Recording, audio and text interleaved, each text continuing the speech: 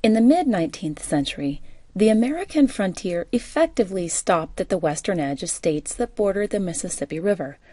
Between there and California was a void, largely filled with Native Americans and scattered pioneers. But by 1890, the U.S. Census Bureau announced that the frontier had been all but erased. First, let's look at how Western expansion happened so quickly, and then we'll talk about what one historian believes were the most lasting effects of the American frontier. The first people to open the West were miners, hoping to strike it rich, first in California, then the Rocky Mountains, and finally the Black Hills and Yukon. In each place, the earliest prospectors stripped the surface metals quickly, and underground mining was then carried out by corporations. But even though most of the miners struck out, they left a tremendous legacy in the trails they blazed. The onslaught of people created roads, towns, and awareness of the West. So even though few prospectors actually struck it rich, they laid the foundations for permanent communities throughout the continent.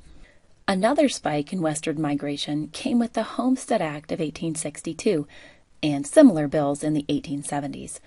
Beginning on New Year's Day, 1863, individuals could apply for a 160-acre homestead west of the Mississippi River. The land was free, but in order to get the deed, the owner had to build a 12 by 14-foot home and grow crops for 5 years.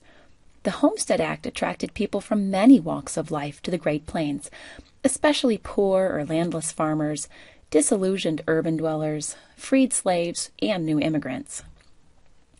Where the prairie ended, beyond the reach of the Homestead Act, the wide-open foothills of the Rocky Mountains served as home to scattered ranchers who grazed their cattle freely on the open range where no homesteads or fences or property lines existed. Brands served to identify ownership of a herd.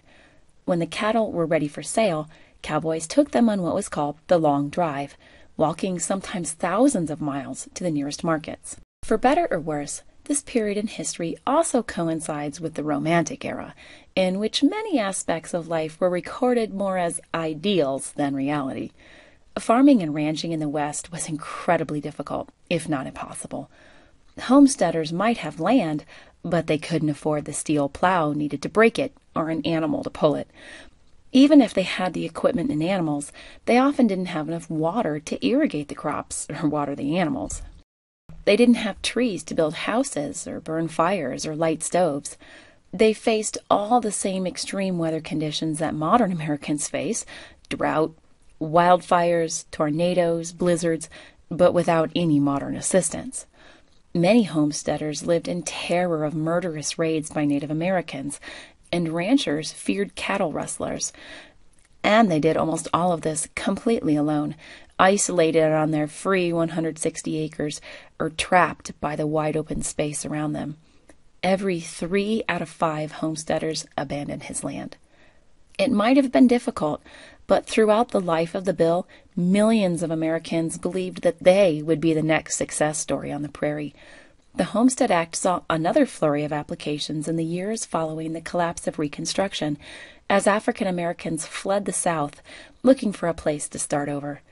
As many as 40,000 of these so-called exodusters settled all black towns in Kansas, where they found more opportunity and equality.